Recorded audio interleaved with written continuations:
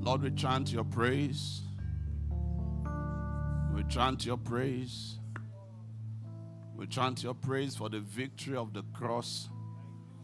We chant your praise for the excellency of your grace. We chant your praise for the superlatives of your mercy. The Bible says that you are plenteous, plenteous in mercies, mercies, mercies. Your mercies, they never fail. Lord, we chant your praise because of the benevolence of your face. We chant your praise because of the countenance of your light. In your light, indeed, we see light. You show us the path of life. In your presence is fullness of joy. At your right hand are pleasures forevermore.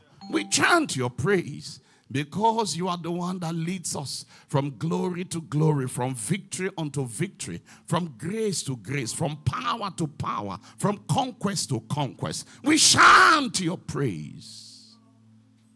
We chant your praise for the triumph of your mercies over the billowing tide of our culpability and of our sins. We chant your praise. Oh, we chant the praise of the one that was alive and was dead, and behold, he is alive forevermore, and he holds the keys of hell and of death. We chant your praise. We chant your praise because of the wonder of wonders. We chant your praise because of the wonder of grace. We chant your praise because of the profundity of your disclosures. We chant your praise. Oh, the men that went before us, when they looked, when they pried into the sublimities of your dealings with man, they wondered, what is man that you are mindful of him? We chant your praise because you are mindful of us. We chant your praise, our conquering King, the one that leads us from victory unto victory. We chant your praise. We chant your praise. We chant your praise. We chant your praise. The one in whose light we are transformed. We chant your praise. The one by whose breath we are sustained. We chant your praise. The one in whose arms our times are written. We chant your praise. We chant your praise because of the victory parade of the Spirit. We chant your praise because of the holy convocation of grace. We chant your praise.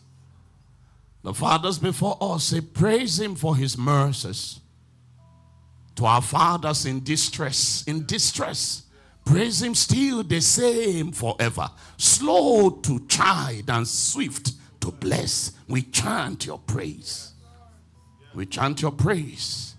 We chant your praise. The one who knows us more than we know ourselves, with all of the baggage and the deficiencies and the insecurities and the insufficiencies and the weaknesses and the infirmities, yet he loves us. We chant your praise. We chant your praise. You are the one that delivered us from the mouth of the lion.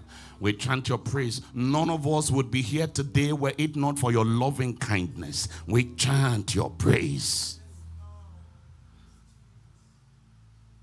No wonder the psalmist says to sing unto the Lord with the voice of triumph. We chant your praise. We give you praise and glory.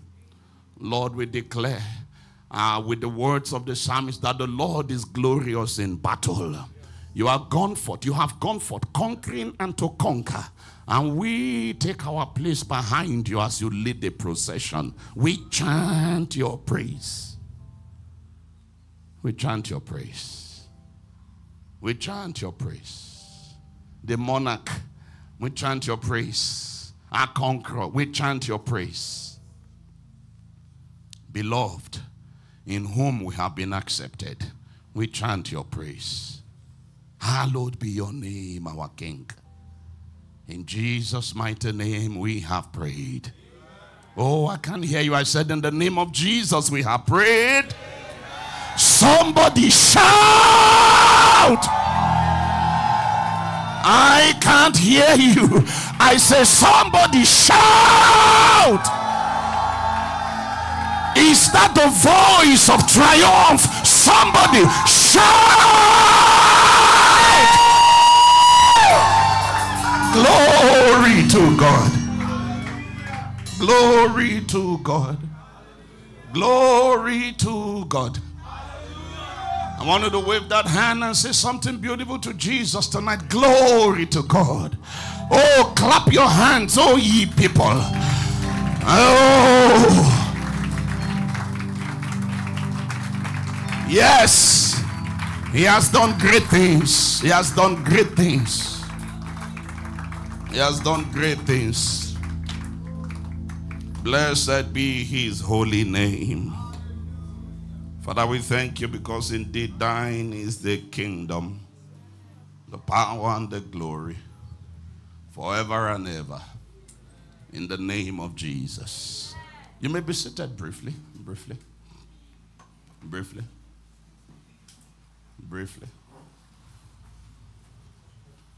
Hallelujah. I want to welcome you to, on behalf of the Abuja pastor, I want to welcome you to this month's edition of Abuja Word Count. And we are excited because of the great things that God is doing here already. If you have eyes to see, if you have ears to hear, you can see already and you can hear already. The Lord, the shout of the King is in the midst of his people. Hallelujah. Hallelujah. And there are many things with which men and women came into this place this evening that the Lord will take away, take over from men and women before they leave. I want to appreciate everyone that is made the time to be here today. We have, you can see so many faces, friends from different places, and I want to particularly appreciate Minister Theophilus Sunday. Please, can you? I said to appreciate Minister Theophilus Sunday. Hallelujah. Hallelujah. We thank God for the gift that he is. We thank God for bringing him to us and to the team that came with him. Some of them were on the instrument, some of them with the microphone, and some of them are here.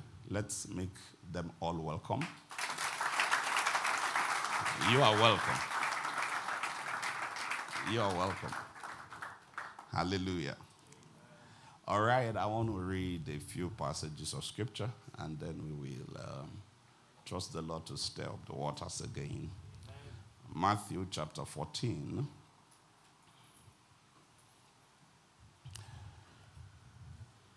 Matthew chapter 14 and verse 14. The Bible says in Matthew 14 and verse 14.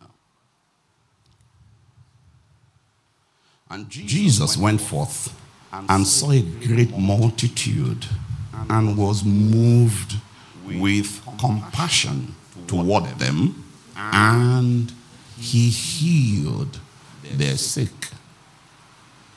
And Jesus went forth and saw a great multitude and was moved with compassion toward them, and he healed their sick. Now, there are many reasons why God heals. This is one of them. One of the reasons why God heals is as an expression of his compassion. It's a token of God's compassion. God heals because God is compassionate. God heals because God is compassionate. Because it's not just enough to have the power to heal. There must be a motivation. There must be a motivation to do so. And one of the motivations that propel God to activate or to utilize his power in the direction of the removal of diseases and infirmities from the bodies of people is compassion. There are different reasons, many reasons why God heals. This is one. And This is very important because of the nature of God. The nature of God. We all know enough. If you believe in God at all, if you have anything remotely close to a good conception of what God is, you will know that God is changeless. He does not change. All right? And so if God is a compassionate God, and the compassion of God usually would move God to heal, it wouldn't matter in what milieu you live, what context, what civilization you exist within, God, by the requirement of the consistency of his nature, will be God. And because he will always be God, he is compassionate. And one of the manifestations of his compassion is that he heals. Compassion moves God to heal the sick. Hallelujah. Now, when Jesus came into the world and he began his ministry, healing was one of the very prominent aspects of the ministry of Jesus. And sometimes people would say to you that, okay, you know, the reason Jesus was healing was because he needed to inaugurate the kingdom. He was the Lord. It was the messianic component of the ministry that was prophesied in the Old Testament that he had to heal. And that it was also because the Bible was not yet written at the time, so we needed to have a strong testimonial to the effect of the credibility of the ministry of Jesus and the apostles after him. And they would go as far as to say, now that we have the Bible, healing ministries are no longer necessary. Let's even assume that the basis upon which that statement originally is made is correct. That's not the only reason why Jesus heals. That's not the only reason why God heals. One of the reasons God heals, like we've seen here, is compassion. So that the canonicity of Scripture, it has nothing on this point here. Whether the Bible has been fully written or hasn't been fully written, if God heals because God is compassionate, God will heal because God is compassionate. And until God stops being compassionate, God will not stop healing. Are you with me? Until God stops being compassionate, God will not stop healing.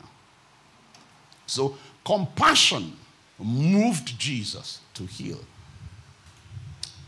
It is one of the demonstrations that God is not unawares, and that God is not uninvolved, and that God is not untouched. The Bible says in Hebrews that we do not have a high priest that cannot be touched with the feeling of our infirmities.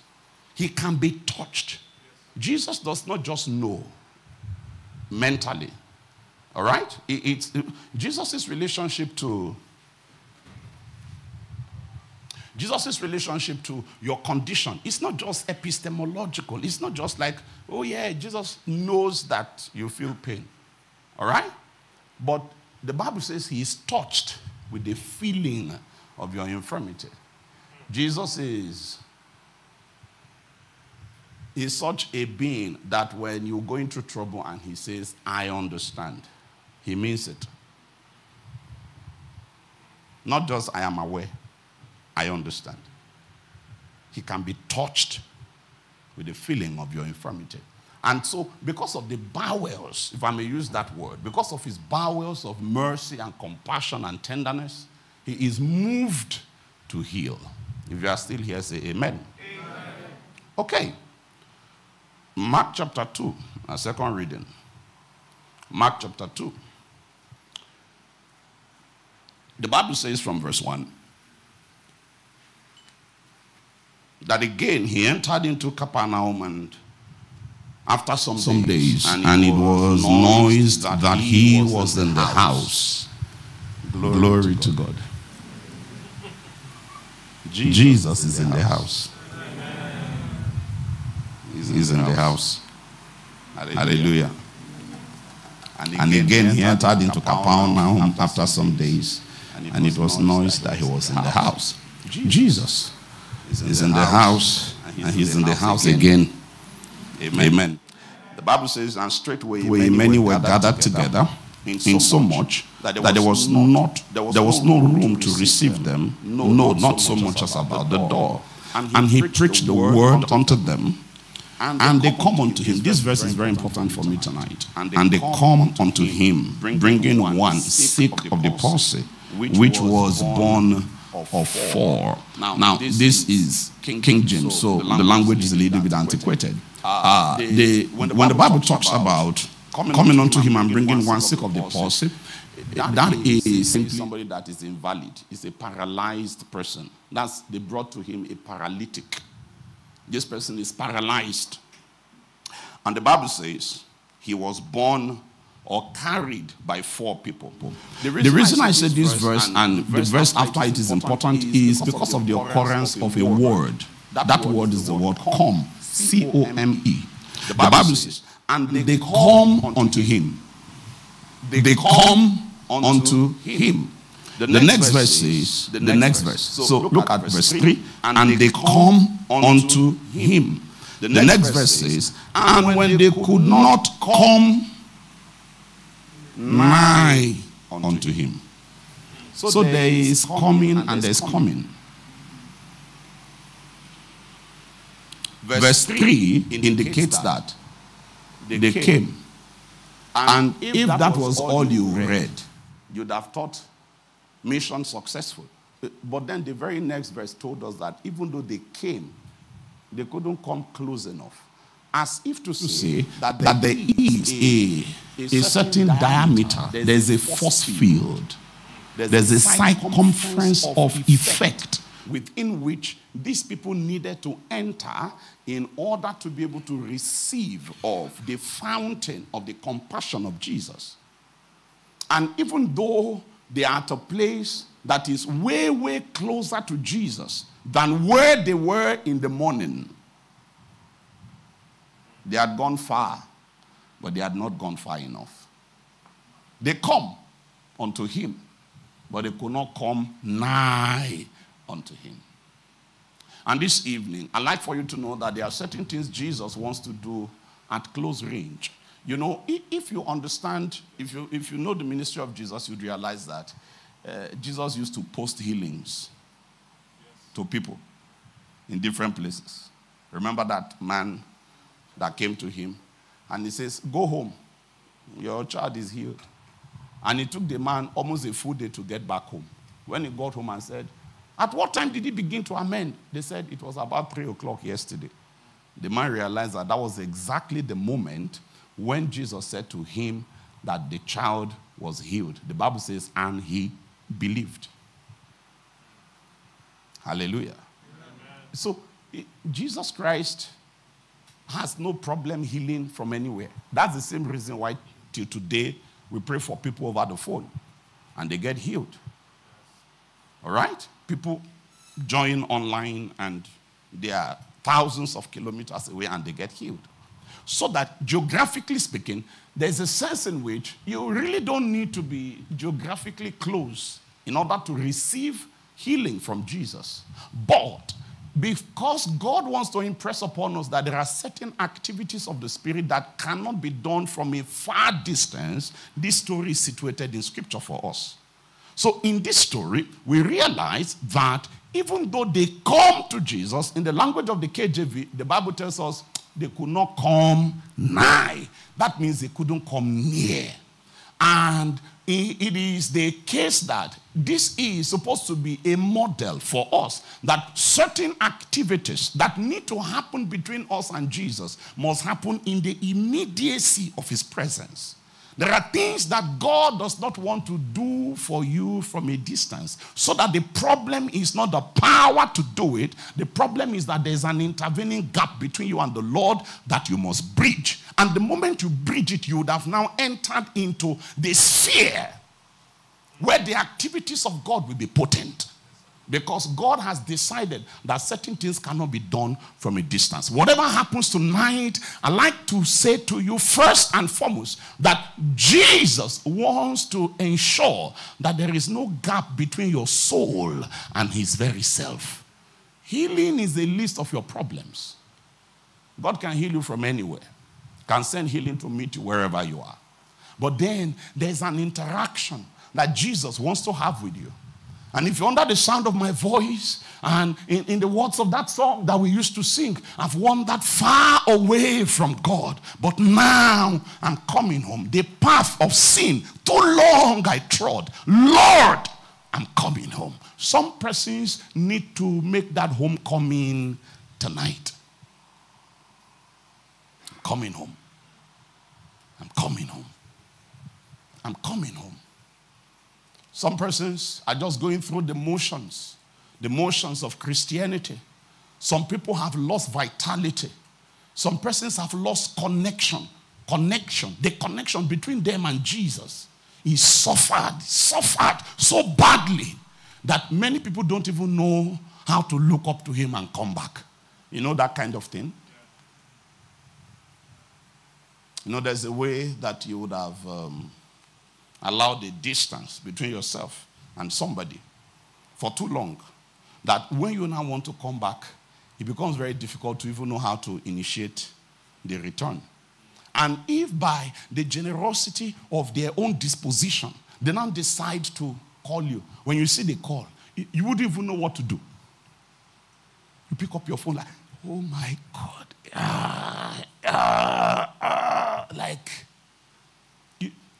What would be the first thing I will say if I pick this call? The reason is because you know that you have left that relationship unattended for too long, so much that it is unacceptable. But you see, whereas I can understand the sentiment, and that feeling is very, very natural, and it's a very human thing, apart from understanding that we feel so, I'd like for you to know that this is where it ends. Even though that is the way we feel, I'd like for you to know that that is not the solution to the problem. Every day that you don't make it up, you are widening the gap.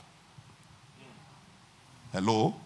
So if it takes you another 2 weeks, you are planning of, how do I call? What do I say when I call? How do I go about it? Today is still a better day to call than tomorrow. If it's bad today, it's not going to be better tomorrow. If you don't do something about it today. Are you with me? Are you with me? And I want you to understand that God is not waiting for you to put your life together before you can come to him. God does not. The real issue is God wants you to come to him so that he can put your life together. Yes. I was preaching in Jos over the weekend, yesterday actually, and I was saying to them that when God made a covenant with Abraham, God, surprisingly, was the only one that performed the covenanting act of going between the bodies of the caught animal. And the implication was God was saying to Abraham, all right, if I don't keep the terms of this covenant, let it happen to me like it had happened to these animals. That is to say, God was saying, if I don't keep my promise, let me die. God was saying that it will be easier for me to die than the words I've spoken to you now to not come to pass. It's worse than that. Hello? God was saying that as impossible as it is for me to die, it is more impossible. If there is such a category, it is more impossible for this promise to not come to pass. Meanwhile, you know that in every covenant there are two sides to it. There are two sides to every covenant. A covenant is like, in those contexts, is like what we call bilateral arrangements today that exist between nations. So what God now said, listen to me. I'm going somewhere. As if that was not serious enough, God was implying to Abraham that I am taking responsibility for my part in this covenant arrangement, and I'm also taking responsibility for your part. That means I will do my part, and I will do your part. Hello? Hello? Now, it's like you are trying to enter into an agreement with God, and there are terms and conditions. You need to do this. I need to do this. You need to do this. I need to do this. Then in the end, God now said, all my part, I will do it. All your part, I will also do it. This is why it is such And is a horrible, offensive, I have no words for the measure of insult that it is to God when a man turns his back on God on account of a moral deficiency in his life. Whoever told you from the start that you were going to run it by your strength?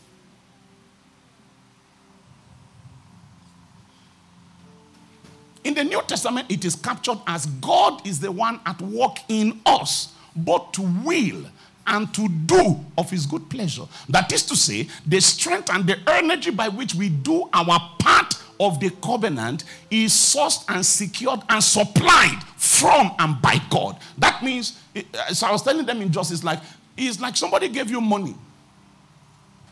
You owe somebody. Somebody gave you money so that you can pay him the debt you owe. And then when you brought it, he now paid you for paying him. That's how outrageous this thing is. Because after you've done all that, Jesus will now still give you reward. They will give you reward for doing things you did by grace that he gave. Huh? That's like somebody gave you money to help him go and buy a fridge. When you went, you bought the fridge and you brought it. Then you now say, how much is this fridge again? And I said, it's 360K. Then the person now gives you 400,000 naira. Say 360K is for the fridge, and then the remaining balance is for your fuel. You're like, but sir, you were the one that wired the money to me that I used to buy the fridge. He said, yes, but God is generous like that. In the face of such a God, how does it make sense that you are trying to run away from him because you don't think you are living right? Where do you think the power to live right is going to come from? So I also asked them, so when you turn your back on God, how are you ever going to get better? While you are trying to walk with the Lord, you are misbehaving. How is not walking with the Lord the solution to your problem? If you are misbehaving while you are walking with the Lord, when you stop walking with him, is that when you will now start behaving? That is the question of eternity. Lord, to whom shall we go? So when the songwriter says, I've searched all over and I couldn't find nobody. I've searched high and low, couldn't find nobody. I want you to know that it is true. The search is over. They say, weep not. Weep not. Because there was the weeping was on account of the fact that nobody was found worthy to break the seal and to read the book. But I want you to know that the search is over. The answer to the dilemma, the answer to the problem, the answer to the fracture, the answer to the corruption that is invested in our nature has been found. And his name is Jesus. His name is Jesus. I want you to know tonight that, when Jesus was announcing the new covenant in the book of Jeremiah, he said to them, the next covenant, the covenant I'm going to make with the house of Judah and Israel will not be like the former one that they did not keep, even though I was faithful to them. He said, but this is the one I will make with them. He says, I will put my law in their heart, and I will write it on their mind. And I will be their God, and they will be my people. Almost everything was reversed from what it was in the first arrangement. In the first arrangement, it was written on tablets of stone. It's what I call a notice board arrangement. If you've been to school before, you used to have notice boards in the days when we still use hard copy. I know these days they use WhatsApp and whatever else. But in those days, there used to be a physical board where they put notices. You read. The idea is be advised accordingly. If they say school fee has been increased, well, you have been informed. Be advised accordingly. The thing told you what to do, but it did not enable you to do it. Meanwhile, because it already told you what to do, you are now culpable. You can no longer plead ignorance. You can't say I was not aware. And in the language of the New Testament, the law was not advised. The Bible said the law was given. Hello? So when Jesus was going to come, he said, the one I'm going to bring, I will not write it on tables of stone. I will internalize it. I will personalize it. Literally speaking, it meant to say, I will incarnate it. I will put my laws in their heart and I will write it on their mind. So that the nature of God will become native to your intuitions from within. It empowers you. The word of God enters into you. And like the prophet said, he said, and the Spirit entered into me when he spake these words unto me and set me upon my feet. The word of God that is quick and powerful. It now enters into you. It's no more on tablets of stone. And wherever the word of the king is, there is power. So he says, I will write it in their heart. I'll put it in their heart and write it on their mind. And then he said, and I will be their God. And they will be my people. So this also is reversed. In the old arrangement, they will be my people. And I will be their God. In the new arrangement, I will be their God. And then they will be my people. So that in the new arrangement, you are not under probation. You don't understand. God does not say, if you behave well, after a while, I just keep watching you first. If you behave well, then I'll accept you. If you can be my people, then I will be your God. In the old, that was how it was. They read it and say, if you keep to the terms of this covenant, then you will be my people and I will be your God. In the new, he says, I will be your God first. Then I will now help you, literally, to become my people.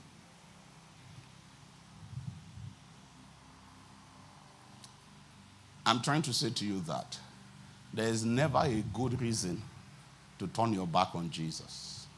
If you are still here, say amen. Amen. My own search has come to an end. Huh? Live or die. In Nigerian English, we die here. Live, we live here. Die, we die here. I'm with Peter. Lord, to whom shall we go? There's no better neighbor anywhere. I found a friend in Jesus. He's everything to me. The hymn writer says there's not a friend like the lowly Jesus. No, not one. No, not one. There is no competition. Because there's no religion anywhere to be compared with this our own. There's nothing that comes remotely close to what we have. There's no other God who lives and never ever die. There is no other God. There is no other God who lives and never ever dies. There is no other God who never dies. All the other ones are dead. People go to their tomb. Huh? For pilgrimage. When you come to our own, it's empty. It's empty. For death could not hold him captive. Even in the grave, Jesus is Lord. For death could not hold him captive. Even in the grave, Jesus is Lord. So my question is there anything else? No, talk to me. The debate is over. Are you with me? The debate is over. Even the average Nigerian on the road says, follow who know road. Huh? The average Nigerian on the road says, follow who know road. And then our own Savior, he didn't just say, I know the way. He said, I am. I am the way. Excuse me, this debate is over. It's over. I need no other argument. I need no other plea. It is enough that Jesus died and that he died for me.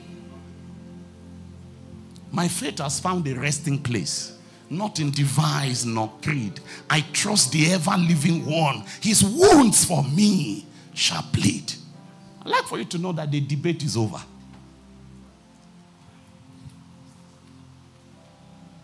It's over. It's over.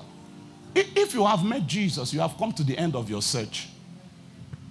Are you with me? You have come to the end of your search. It's over. It ends here. Jesus has no competitor. There's no rival.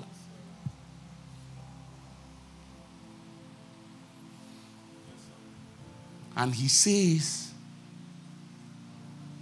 to not fear. He says to not be dismayed. He says, I will help you. He says, I will uphold you with the right hand of my righteousness. The other songwriter says, I fear no foe with thee at hand to bless.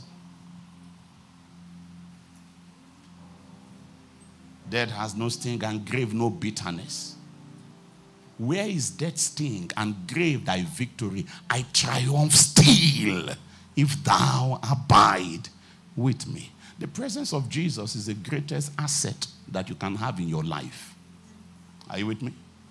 So whatever happened to you this evening, the issue is, if there is a gap between your soul and the Savior, Jesus wants you to bridge the gap. Are you there? Did you hear me? Jesus wants you to bridge the gap. He wants you to bridge the gap. Jesus does not want to have a long-distance relationship with you. Zoom is not good enough. Are you there? Video calls are not enough. Jesus wants you to be in the here, in the present, in the presence, in the immediate presence of his person. So even though they had made a lot of effort, so at the time that they were still trying to find how to come near, if you went to the guy's house and said, where's Barna? Let's assume the man's name is Barna, the paralyzed man. Barnabas, so let's just say Barna. So when you come and say, where's Barna? They say, Barna has gone to Jesus. They've taken him to Jesus. And it is not exactly a lie, but it's not completely the truth. Because even though they come, they could not come nigh.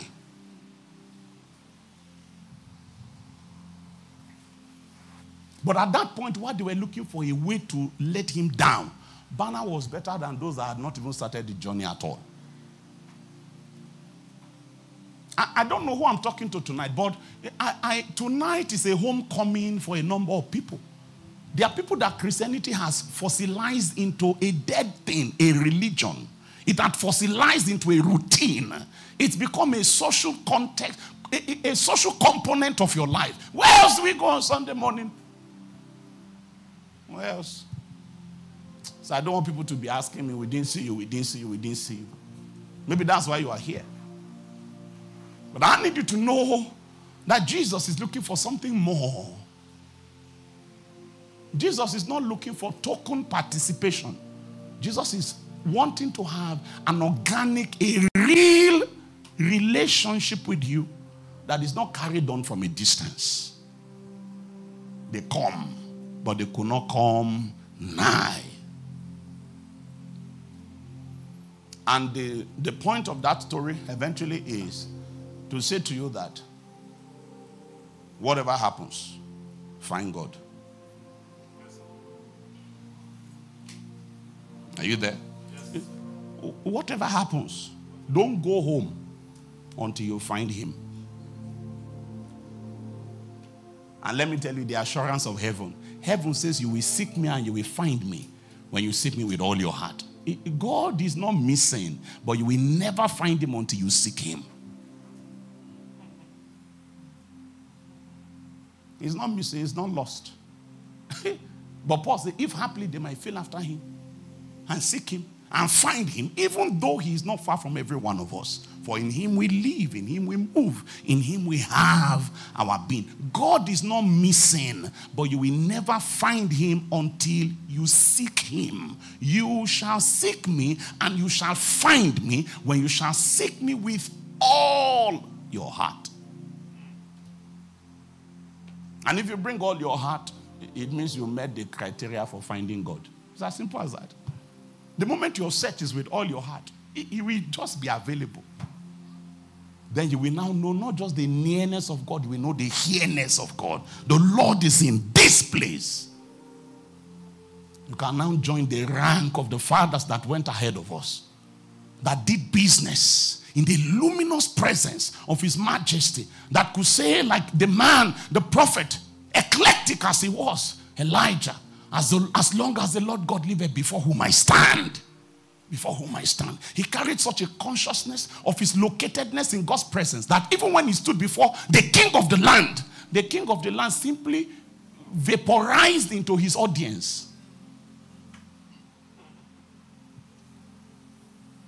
The king actually vaporized into a spectator. He said, as long as the Lord God liveth, before whom I stand. You know, normally you say, mind your words, you are before the king. He said, no, I'm not before the king. I'm before his king. Because I'm before the king of kings. Meanwhile, this interaction happened in the middle of nowhere. The man, he was a mobile facility in the spirit. Where Elijah was somewhere, and he said, as long as the Lord God liveth, before whom I stand, not before whom I stood. I stand. Even now that I'm talking to Ahab, it's not before Ahab, it's before the Lord that I stand.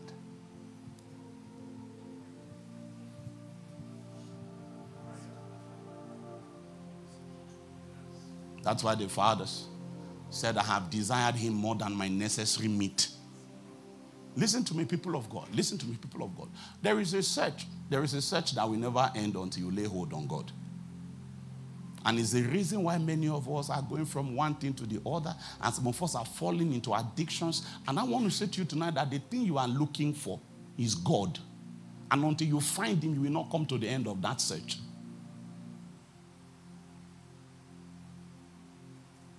And if you're in this hall tonight, we can agree that you came. The next step that you must take is to come nigh. Having come this far, we can't deny that you came. But I'm trying to ask you to take the next step.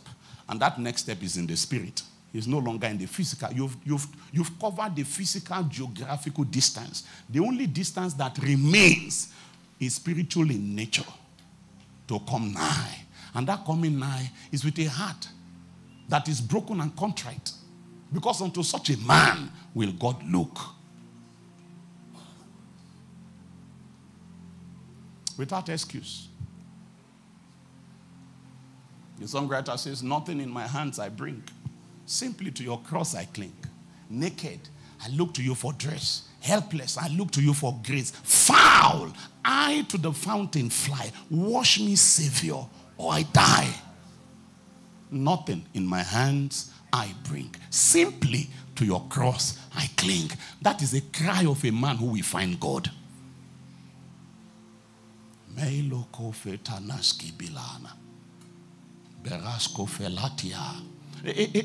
adventure will begin for many people today. An adventure that will not end until you stand before him in the glorious liberty of his presence on that bright and beautiful morning. An adventure that will not end till that day will begin for many people tonight. Tonight will be the night that you begin a journey of no return.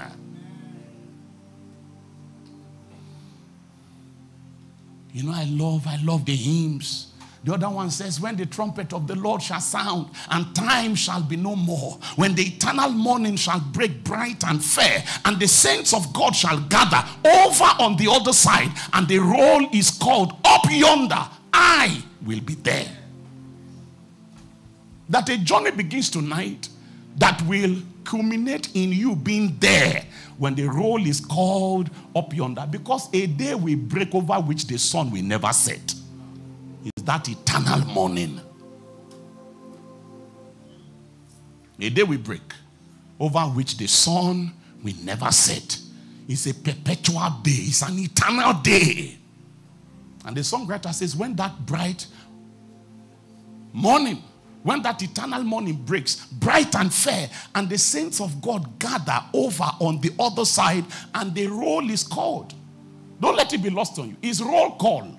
That's what the song will say, roll call. That thing they used to do back in the day in secondary school and primary school. In the morning, just to be sure who came and who is not present. We roll call. And the roll is called up yonder. I will be there. Your name can be in the church register. You may have gone through the new convert class and you are a registered member of the church. But that will not matter anything if your name is not in this roll. And I'm saying that would to God that a journey begins between you and the Lord. A relationship, something begins between you and Jesus that will not end until that day that the roll will be called. And you will be there. And you'll be there. And you'll be there. And you will be there. When the saints shall make up when the Lord shall make up his jewels, when the bright crowns of rejoicing are worn, then shall his weary and faithful disciples all be remembered for what they have done. A day breaks. A day breaks. And I'm putting you on notice tonight that if you came to Jesus, you have come to the end of your search. There's nothing else to experiment anywhere else. Are you with me? There's nothing else to experiment anywhere else. Jesus proved with finality that he's the end of the search, of the quest of men that are looking for God. If you have found Jesus, you have found everything you need in life.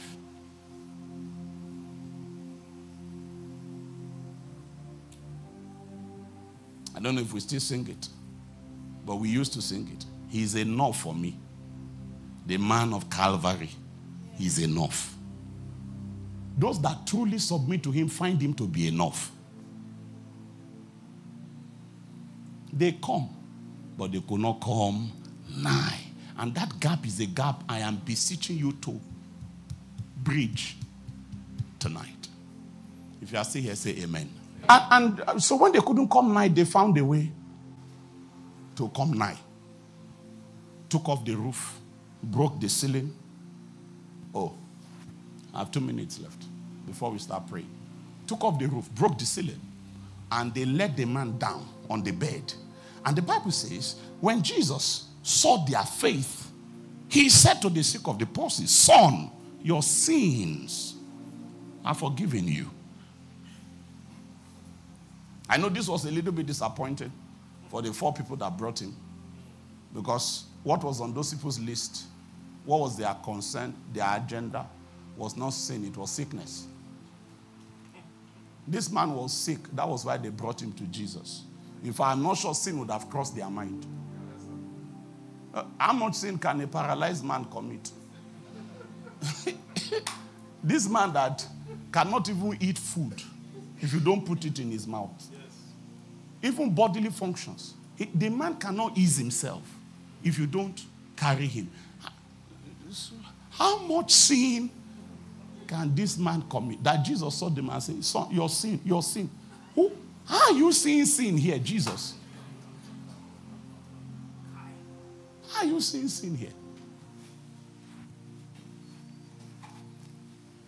And just in context, I want you to know that sometimes it is sin that is not allowing Jesus to see your sickness.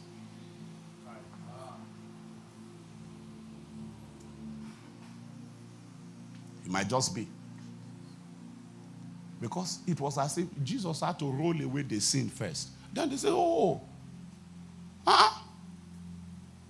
you are also paralyzed. Isaiah said the hand of the Lord is not too short to save. His ear is not deaf that he cannot hear. But your sin has separated between you and your God. and your iniquity has hidden his face so that he will not hear. The hand of the Lord is not too short to save. Sometimes the problem is sin. So I say, heal me, heal me. God said, I can't. The thing I see here is sin. So I say, heal me, heal me. Wrong number. The number you are calling does not exist for this purpose. So Jesus said, your sins are forgiven thee. And even the Bible says, but there were certain scribes sitting there and reasoning in their hearts, why does this man thus speak blasphemy? Who can forgive sins but God only? This is one of those passages where Jesus Christ proves that he is God. Because every now and again you hear some people say, where did Jesus say I am God? Where did he say I am God? This is one of the places where Jesus said, I am God. Because he was speaking into a context. And what he was trying to demonstrate to that context is what they got the message. When he said, your sins are forgiven you. Why? This is blasphemy. Because only God can forgive sins. Who can forgive sin except God only? So Jesus picked those words from their hearts, and then he said unto them, why reason these things in your heart? Whether is it easier to say to the sick of the palsy, thy sins be forgiven thee, or to say, arise and take up your bed and walk? But that you may know that the Son of Man has power on earth to forgive sins. He said to the sick of the palsy, I say unto thee, arise and take up thy bed and go thy way into thine house. And immediately, let me hear you say immediately. Immediately. All it takes is the word of his mouth. And immediately. So when they will say, how is it that this man is saying, your sins are forgiven? This is blasphemous. Jesus picked it from their heart. And he said, why are you reasoning these things in your heart? Which one is easier to say? Easier to say. Not easier to do. Easier to say. Which is easier to say? Your sins are forgiven, or to say, rise up, take up your bed, and walk. So he now says, so that you will know that the Son of Man has power on earth to forgive sins.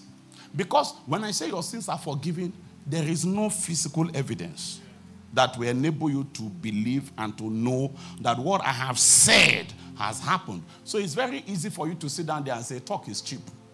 Talk is cheap. It's easier to say your sins are forgiven. There is no way to verify it. It's harder to say, rise up, take up your bed, and go thy way to your house, because that is verifiable. So Jesus was saying, I have said the one that you may not be able to verify. So now I'm going to say the one that you can verify, so that when it happens, you will know that the other one also happened. It's just that you don't have the tools to investigate the realm in which it was perfected. So that you may know that the Son of Man has power on earth to forgive sins. He said unto the sick of the palsy, he said to him, arise, take up your bed, go your way into your house. And the Bible says, and immediately. What happened immediately? He arose, took up the bed. He carried his carrier, took up the bed, and went forth before them all, insomuch that they were all amazed and glorified God, saying, we never saw it on this fashion. We've seen God do different things. This type. We've not seen this type before. The reason I love this, the ending of this story, is the way the man left. Do you realize that the man didn't need the open roof to go back? You realize? The Bible says he took up his bed and he went forth before them all. The people that will say, no road, no road.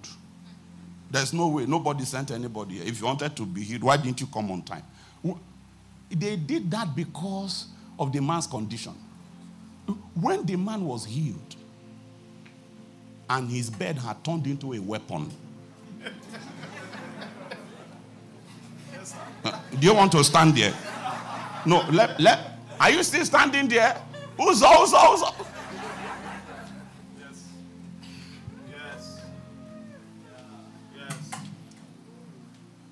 Something will happen to you tonight that will enable you to become a carrier.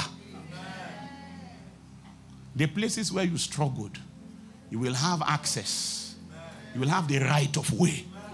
The things that stood in hostility to resist you, as soon as they see you, they will make a way. Because you would have encountered the one that dwells in the midst of fire. The Bible said he went forth before them all. That means in their presence, all of them were still watching when he went. And I also like that. I also want to say that also means, because it also means it practically, that he went before them. Even though they came before him, he went before them. Are you with me? They were there. He came from home. He came and collected. They were still there. And he left. He went before them. So you can start today. This thing, there is overtaking in this matter. Is allowed. Are you with me?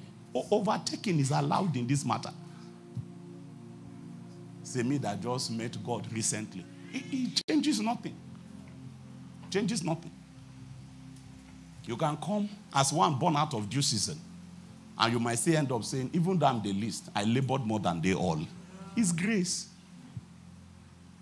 It's grace. And the yieldedness of the individual to that grace that is made available. He went forth before them all. Tonight, we are going to beseech the heavens. Have you heard God tonight? Did you hear God tonight? Did you hear God tonight? We are going to beseech the heavens. Following the sequence of the things we have read. Knowing at the back of your mind that the reason Jesus will heal tonight is because he's a compassionate God. But then to realize that as much as God intends to heal, very critical tonight is that God wants to bridge the gap. Let me hear you say bridge the gap. Let me hear you say bridge the gap. Yes. God doesn't want to have long distance relationship with any of us. He wants to bridge the gap. That you will be able to wake up every moment at any point in time. That you can just, Father, I thank you because you hear me always. That's one of the things one of the beautiful things every time I read the Gospels. It is how that Jesus Christ is, this oneness that he maintains with the Father. You know, there are things that, in fact, there are still things that I'm still beseeching God for. There are certain things that when it happens, I say, give me some time. Give me some time. Give me some time. Let me pray about it. Let me seek the face of the Lord. There are some times that people come with certain issues, and I say to them, meet me on Tuesday after Ignite. It's not just because I don't have time. It's because I'm looking for a window in the spirit. Are you with me?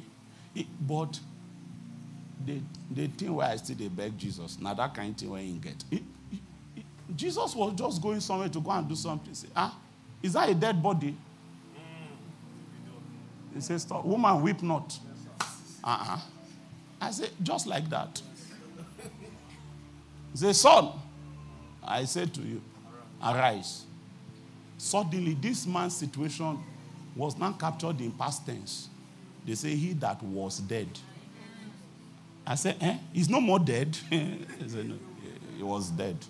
He that was dead, he sat up. Jesus took him, handed him over to his mother, and continued his journey. Hey,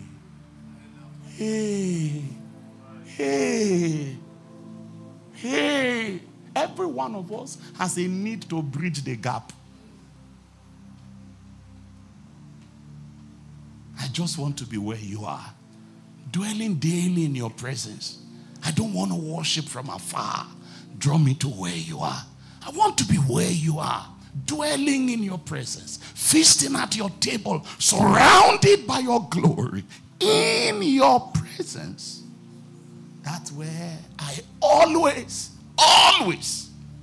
want to be. So that thing we say when we end meetings, thou prepares a table before me in the presence of mine enemies. Thou anointest my head with oil. My cup runs over. Surely God's goodness and mercy follow me all the days of my life. And I shall dwell in the house of the Lord, not when I die, forever. Jesus Christ didn't need to say, there was no, he lived the way Jesus, I don't know how to say it. That world and this world was one for Jesus.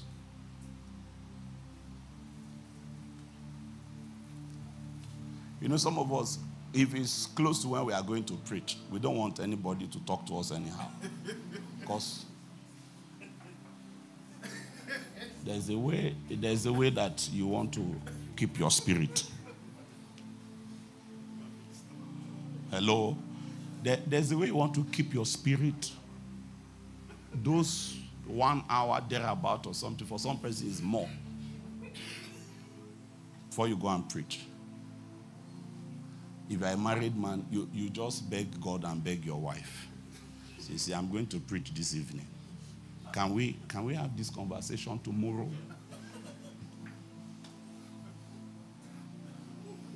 I apologize in advance. In case they didn't want to say something that I did wrong, forgive me. But can we talk about it when I'm done? Then very soon, they will now say to, I let it not be that I'm the one who is stopping the work of God. So go and preach first. Go and preach first.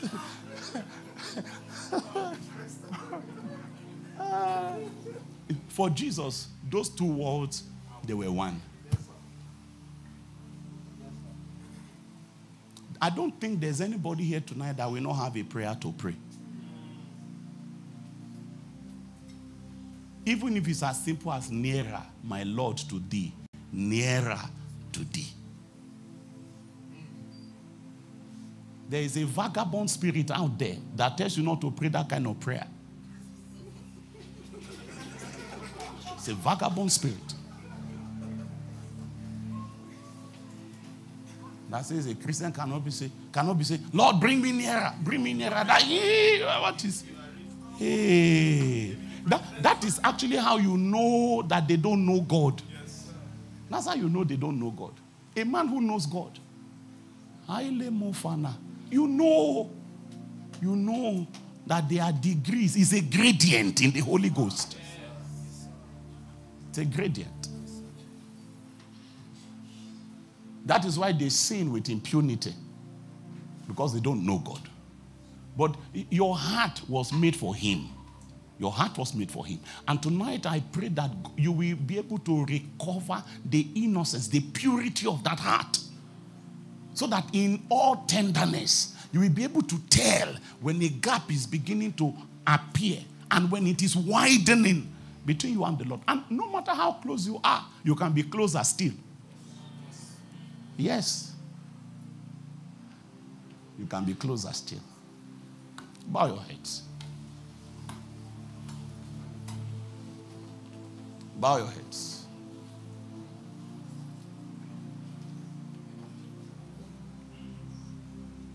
Bow your heads.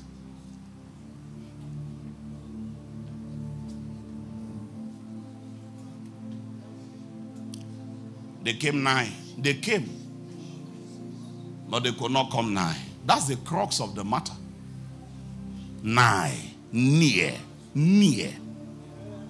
Near. Near. I know you have come. I know you came. But there is coming and there is coming. Leme bobo na teme mo baba. Bobo baba bobo. Baba Bobo, Baba Bobo, Baba Bobo, Baba Bobo.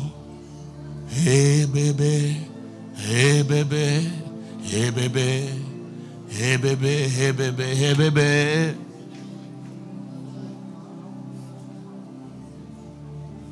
I can't help you in this matter. This is a prayer that you pray out of burden. It's a prayer that you pray out of understanding. I can't help you. I don't intend to motivate you. I want you to transact from the native status of your heart this moment.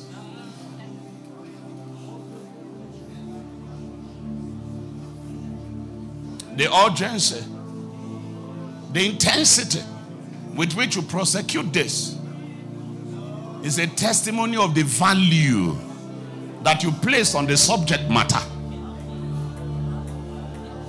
Moi memana hamo, momo mama, momo mama, momo mama, momo mama, momo mama, momo mama, momo mama. Hey me mama, hey me mama, hey me mama. Ni me mama mama. Emo emo emo emo emo emo emo emo emo. Mato sama. Afefe na tena no momo bebama, bebama mama mama me mama.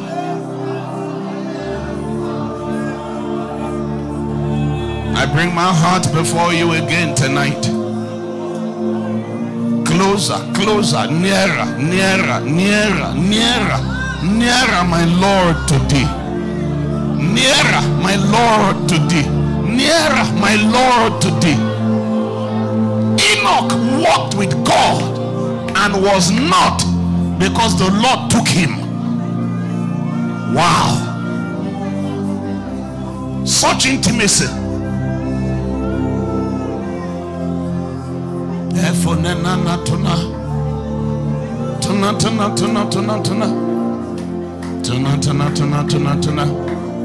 Evevene nana no momo, obemene nana no momo, abeme mana no mo. Aye. Leon, God Most High, Jesus Christ, Elohim Israel, Leon, God Most High, Ememi manana, I monana tosa semene, semene nina namo. Emanatamo, Emanatamo, Ibamanena, oh manena no, Imonanani, Imonanani, Nienena.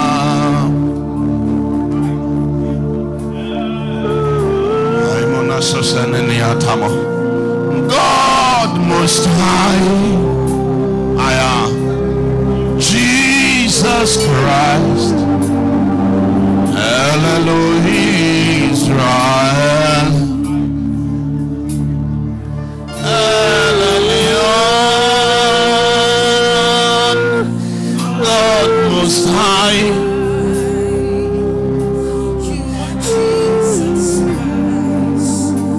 you are Elohim Israel. Jesus, Jesus, Jesus. Help me to preach the gospel. Help me to preach the gospel.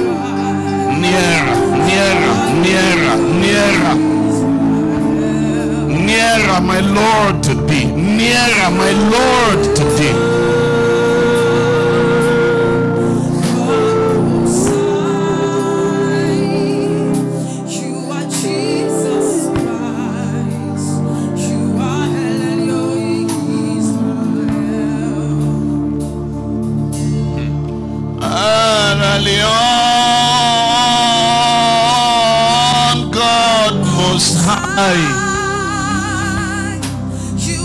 Jesus Christ,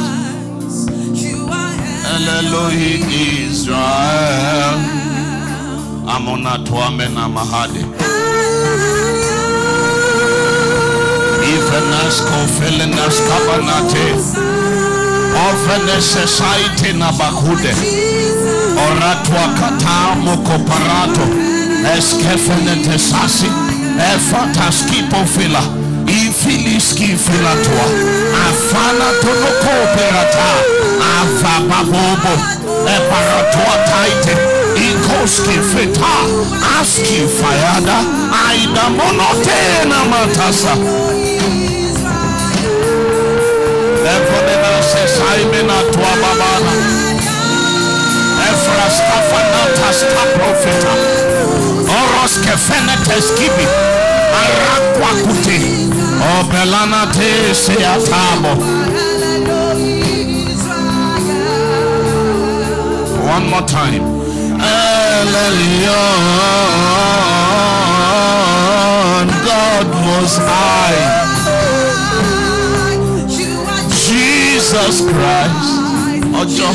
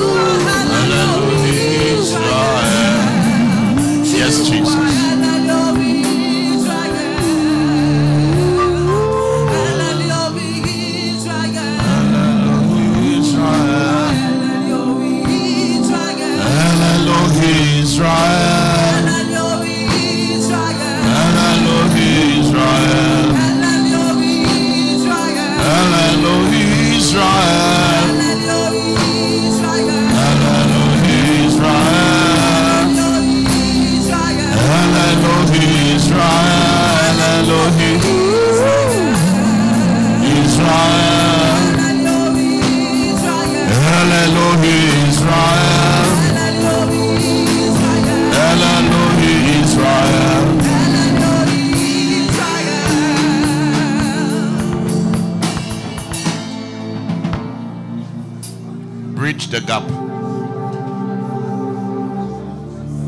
Bridge the gap. Bridge the gap. Bridge the gap.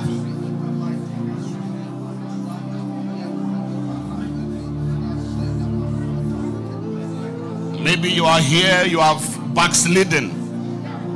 You wandered far from God.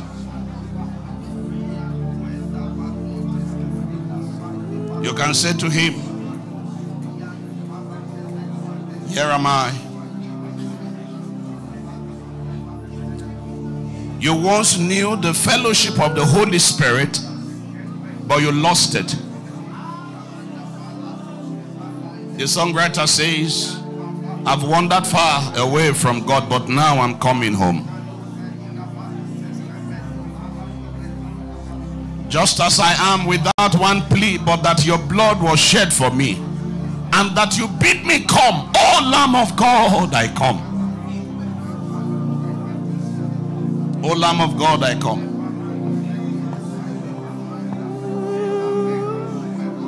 Thank you, Jesus. In the name of Jesus.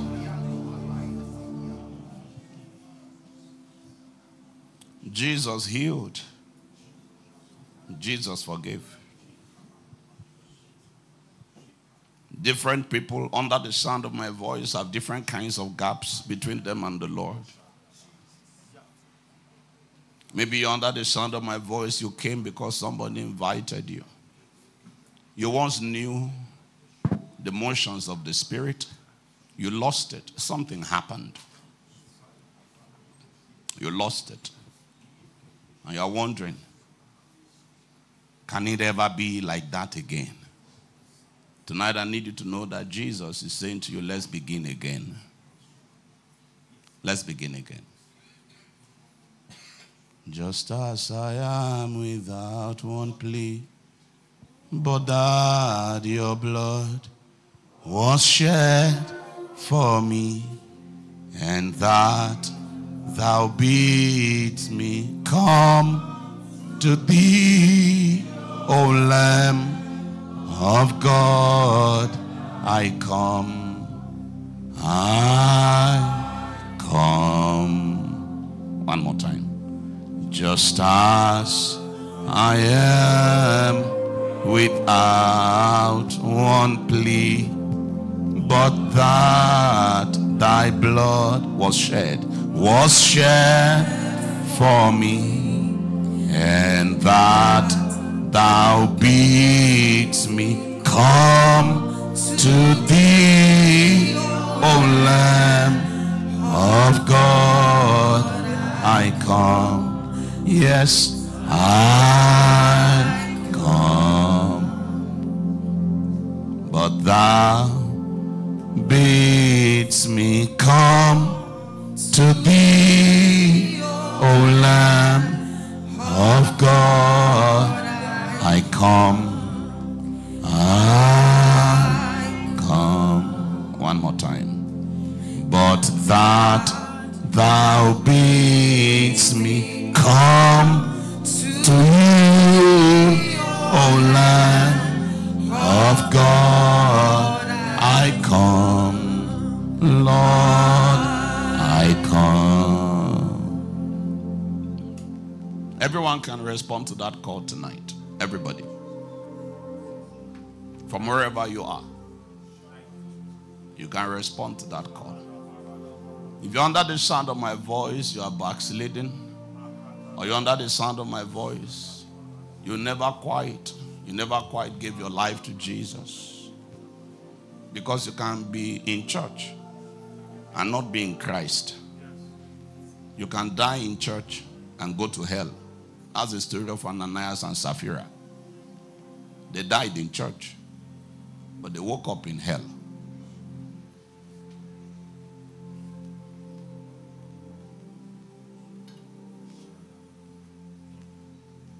Let's just say we don't know their last moment, but they died in church. They died as liars. You can die in church and go to hell. If you are here this evening, you've heard the word of the Lord and you've heard God pulling you in your heart, drawing you to himself. I want you to respond just like we said in that song. Just like we said in that song. But that thou bidst me come to you, O Lamb of God, I come, I come. You want to say, Lamb of God, I come? I want to pray for you before I pray for the sick. That's the sequence of our story. He forgave the sin and then he healed the sickness. In our story, it was the same person. For us here tonight, it might not be the same person. But the point is, Jesus, who heals the sick, also forgives the sinner. And so tonight, you're under the sound of my voice, you want to say, Jesus, I've wandered far away, but just as I am. I have no argument, I have no plea, I have no merit, except that you say I should come. And because you have said I should come, Lamb of God, I come. To you, I come. Forgive my sins. Make me a child of God. Let my name be put in the book of life. That register. So that when the roll will be called up yonder, that I also will be there. If you want me to pray that prayer with you, I want you to lift your hand wherever you are. Inside, outside, and online. That's the one group of people I want to pray for. Specifically, before I pray for the sick. You want this evening to be the evening when you begin your walk with Jesus. And remember, as we said in our story, doesn't matter how late you come, you can start today. That paralyzed man came very late, but he made rapid progress and he left before them all. You can begin now. So if you are here, you want to commit your life to Jesus afresh tonight, just lift your hand above your head. Let me pray for you quickly before I pray for the sick, and then get out of your way. Yes, God bless you. God bless every hand that is up. God bless you. God bless you. God bless you. Inside and outside, please, if you need to lift that hand up, lift it up. If you need to lift that hand up, lift it up. I come. That's the cry tonight. O Lamb of God, I come. I come.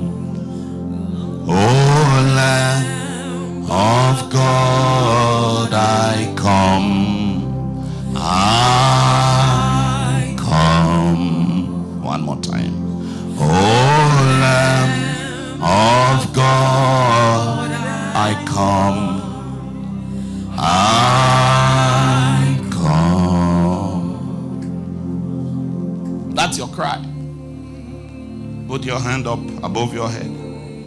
If your hand is up, I want you to place it on your chest. On your chest. On your chest. That's how we make a pledge. Put that hand on your chest. Put that hand on your chest.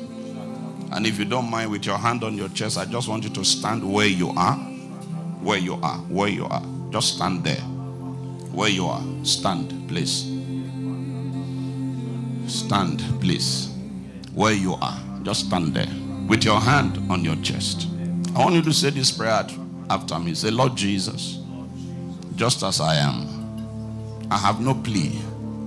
I have no excuse. I have no argument. Except that your blood was shed for me, and that you have said I should come. Therefore, O Lamb of God, here am I. I come. I come. I come to you, Jesus, just as I am. Have mercy on me. Forgive my sins. Have mercy on me. Forgive my past. Have mercy on me. Forgive my iniquities and my transgressions. Make me a new person. Please, Jesus, let's begin again. Let's begin again. Let's begin again. Let's begin again. Let your grace overwhelm my heart, and let your spirit empower my life.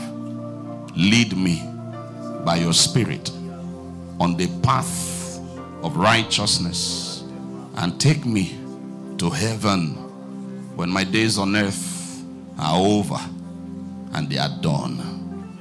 Thank you, Father, for such love. Thank you, Jesus, for your blood. Thank you, Holy Spirit, for your power. This day, I declare, by the mercies of God, I am a child of God. I have decided I'll follow Jesus from now till the end of time. No going back, no turning back, no sliding back, no looking back. Forward ever, backward never. So let it be. So let it be established. I receive grace to walk the walk. I receive grace to run my race. I receive grace to finish well. Thank you, Jesus. In Jesus' mighty name, I have prayed. Of God, I come.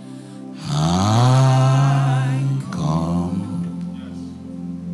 But that thou bids me come to you, O Lamb of God, I come. I come. This moment I want to pray for the sick. I want to pray for the sick. Very quickly, I want to pray for the sick. They come. And eventually they came nigh. When they came nigh, he forgave sin and he healed sickness. Now you are online or you are on site. I want everybody at this moment to be in a mood of prayer. Those of you that are standing, I want for you to sit for a moment. I want you to sit for a moment. If we need you, we would get to you because I need to do this once and for all. Right there where you are sat, you need any kind of healing from the Lord. I want you to talk to him in the next 30 seconds. Express your desire, your need of healing to him. 30 seconds. Please pray now. Please pray now. Please pray now. Pray now. 30 seconds. And that thou bids me come to you, O Lamb of God, I've come. I come. 10 seconds.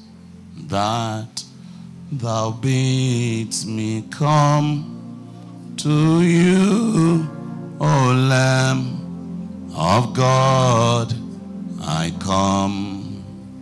I come. All right, I want to pray for you now. You are sick in your body. I want you to place your right hand on your head as I pray. I'm going to pray for you in less than 1 minute.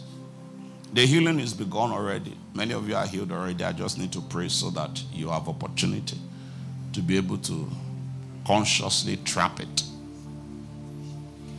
You need healing in your body. I want you to place your right hand on your head. You can also place it on your chest, whichever works for you. Father, in the name of Jesus, I pray, in keeping with your word, over my brothers and sisters, online, on site, in the hall here and in the overflow. And those that will listen after now, I ask every sickness, every ailment, every disease, right now, that plagues your people, because of your compassion, oh Jesus, in your mercy, let your healing power flow. Yes, according to this ordinance, therefore I declare, from the crown of your head to the soles of your feet, be healed from your infirmities. Yes, from your head, let pain, migraine, headache, let it go. I rebuke blinding spirit, be gone in the name of Jesus. Every form of eye trouble, eye defect, be gone in the name of Jesus. I come against nasal congestion. I come against every trouble in your airways and your windpipes and your lungs. I come against asthma. I command it to be gone. Difficulty with breathing, go in the name of Jesus. Boil in the nostrils, dry up in the name of Jesus. I come against every trouble in your mouth, your teeth, your tongue, your gum. I command healing to you in the name of Jesus. Oh, I command wholeness to your spine in the mighty name of Jesus. I rebuke pain in the shoulders. I rebuke pain in your middle back. I rebuke pain in your lower back. Be healed in the name of Jesus. I come against everything that is abnormal in your tummy, everything that resides within the tummy region. I command normalcy into that region now. Be healed in the name of Jesus. I speak life to your legs. I speak life to your bones. I speak life to your joints. I rebuke arthritis. I command arthritis to be gone. Be gone. Be gone. Go in the name of Jesus. I come against conditions of the liver. I come against conditions in the kidney. I come against conditions in your stomach, your intestine, large intestine, small intestine. I come against every condition that is domiciled within your tummy region. Now every abnormal swelling, I come against fibroid, disappeared in the name of Jesus. Dematerialize now. In the name of Jesus. I speak wholeness. I speak wholeness. I speak wholeness. Oh, by the power that is in the name of Jesus, be healed. Be healed. Be healed. Be healed. Be healed. You are healed. You are healed. In Jesus' mighty name we have prayed. Do you have a better amen than that? Hallelujah. It's done. Say thank you, Jesus. All right, now you can open your eyes. You can look at me. I want everybody to stand. Everybody stand. We are done. Everybody stand. Stand to your feet. Very important. Now, if you came to this place with a sickness, with an ailment, bring it down. You came here with a sickness, with an ailment. I want you to take the next 10 seconds to run a check. I want you to check it out and let me know if something changed in your body. 10 seconds. I want to be out of your way in the next 3 minutes. So if you couldn't read without your glasses, or you couldn't bend, or just whatever. If there was a pain somewhere and there's a way you felt it or you can feel it, I just want you to do whatever you can do in order to be able to check if your circumstance has changed. And you have 10 seconds. That's why I asked you to stand, so that while you are standing, it won't look awkward if you are trying to stretch your leg or bend your back, or take your Bible and read. Whatever you need to do, please. 10 seconds. Do it now. 10, 9. Run a check. Inside, outside, online. Run a check. 10, 9, 8, 7, 6, 5, 4. Run a check. 3, 2, 1, 0. Time up. All right. So something changed. Something is different. Let me see your hand. Your right hand above your head. Let me see your right hand above your head. Please run a check. Run a check. Run a check. Yeah, I can see the hand. Yes, I can see the hand. Run a check. Run a check. Run a check. Very quick. Very quickly. Very quickly. Very quickly. You can keep checking. If you're expecting a healing, don't be moping. Just continue checking. Something changed in your body. All right, come quickly. Inside, outside, if something changed, come, lift your hand up, and then just find your way to me very quickly, very quickly, very, very quickly, very, very quickly. Let the healing power of Jesus, the healing power of Jesus is still at work in this place. There is an eye that Jesus normalizes. There is an eye. If you are not so in love with your medicated glasses, Jesus can take them away this evening. And so I want you to keep checking. I want you to keep checking. Please keep checking. Keep checking. Something changed, just walk out here very quickly. I want to take just 3 testimonies. But I need to see everyone that Jesus touched. Now, the way we do this thing is, if Jesus has done something, say something. Huh? And if nothing has happened, say nothing. It's as simple as that. We don't need artificial encouragement. Is that okay? But at the same time, if Jesus has done something, don't say nothing. If he's done something, say something. And this evening is just as simple as lift your hand and walk out here. Now, I'm going to take this testimony, that testimony. While that is happening, I want you to try and do something you couldn't do. Just sit down for a minute, but keep running a check. And by the time I'm done taking this testimony, I would come back to you. Yes, quickly, talk to me. So yes. For him, he had a severe headache. He had headache for 4 days, but now the headache is gone. Okay. He also had joint pains.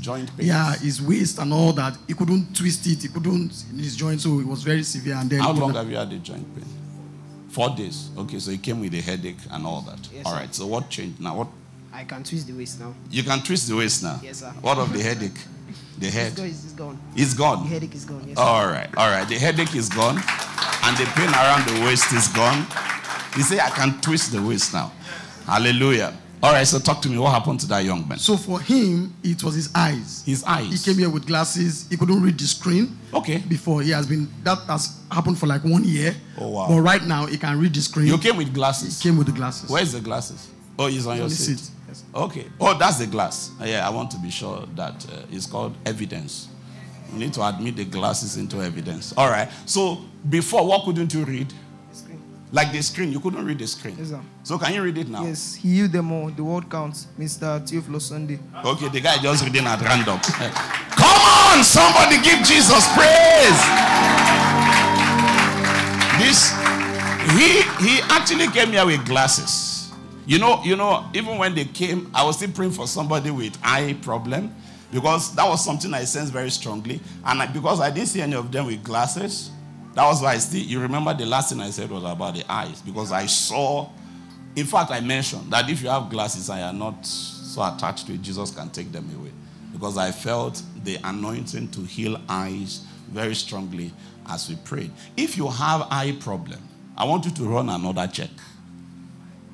If you have eye problem, run another check now. Online and on site, run another check now. Now, whatever ailment you had in your body, I want you to run another check now. Do something you could not do before. It's very simple. If something happened, say something. If nothing happened, say nothing. This is very practical. No, don't say, let me just say so that. No. Don't say it by faith. All right. So now, inside and outside, online. If you have a testimony online, please put it in the comment section. All right, there are two more persons that I expect to see out here this evening. So something changed. Can I see your hand? You don't even need to leave the hand. Just stand up and walk out here very quickly. Run a check, confirm, and then come. Run a check, confirm, and come. If you are out there in the overflow, if you are in here in the hall, run a check means do something you couldn't do before. The symptom of the sickness, what it prevented you from doing, try to do it again, and then let me know if a difference happens. If it's different, just stand up and come very quickly. Jesus, I ask for a harvest of confirmation. Let confirmation drop in the bodies of your people now. Receive confirmation now in your body in the name of Jesus Christ. Did you say amen? All right, so run the check and come. All right, two of you come. I need to pray for you. Your healing is permanent in the mighty name of Jesus. Your healing is permanent in the mighty name of Jesus. Your eyes, they see. Your eyes, they see. Your eyes, they will carry you into old age. In Jesus' mighty name. It's established. It's established. In Jesus' name. You can go to your seat. Please clap for the Lord. Clap for the Lord. All right, talk to me. What happened there? Okay, so for him, he had acute migraine. Migraine, yeah, yes. And it's been disturbing him for since Saturday morning. Since Saturday. Yeah, but now when you made the declaration you just made, then he doesn't no longer feels it. Just now, the guy said just. So just now, the migraine is gone. It's gone. It's gone. Yes, sir. All right. What's wrong with everybody in this hall? Are you jealous? Jesus just healed somebody.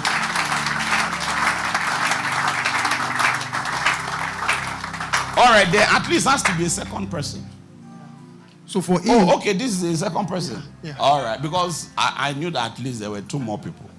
So all for him, he said he had acute cough. Cough? Yes, coughing? Yes. That's even while he came here, he was still coughing. So, but that now he was trying to check. That's why he didn't come out earlier. But that he's healed now, and it's gone. Come on, somebody give Jesus praise. Come. We rebuke the cough and we declare that it will not return in the mighty name of Jesus. Jesus has set you free. That infirmity is gone and it will not come back again. You are made whole. So let it be in Jesus' mighty name. That's all the amen you have. Yeah. All right. Is there any testimony online? Any testimony online? Facebook, YouTube, MixLR. If you have a testimony, please put it in the comment section. I want you to stand to your feet for a moment. Stand to your feet. I want you to lift up your right hand. I want you to say, thank you, Jesus. All right. Give him thanks in 20 seconds. Just say, thank you, Jesus. And take it off from there. Lord, we thank you for your healing power. We thank you for the grace. Oh, thank you for the headache, the migraine. Thank you for the stomach trouble, the cough.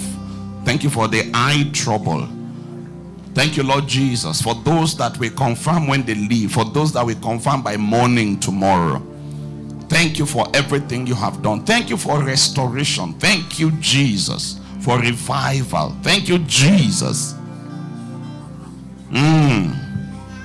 Thank you for those that you have brought to yourself. Thank you for gaps that have been bridged tonight. Lord, tonight we give you praise. And I declare in that spirit that whatever you have done tonight will not be undone. Amen. In the mighty name of Jesus. I declare over you that your hand shall be lifted perpetually in victory. In the spirit, your head will not be bowed. In the mighty name of Jesus. You will go from strength to strength. From victory to victory. Many of you will still wake up tomorrow morning with testimonies. Oh, you will wake up tomorrow with healing testimonies. You will wake up Monday with healing testimonies. And some others will still wake up on Tuesday with healing testimonies. It will continue until Tuesday. Every day there will be testimonies in the mighty name of Jesus. I don't know what it is. Somebody having a trouble around your menstrual period. I don't know what that trouble is, but it ends tonight. Amen. I just heard the word of the Lord. It comes to an end tonight. Amen. And what I heard in the spirit is stop. Stop. It ends tonight. So it is decreed. So now it is established. You are blessed in your spirit. You are blessed in your soul. You are blessed in your body. You are made whole. Oh, times of refreshing, they come upon you. Your fellowship with the Lord is reignited. You will enjoy God. You will know the fellowship of the Spirit. And you will go from sweetness to sweetness. Your path, like the path of the just, shines brighter and brighter. You are blessed.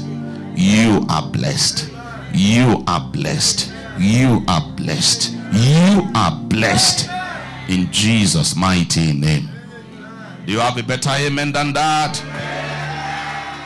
God bless you. God bless you.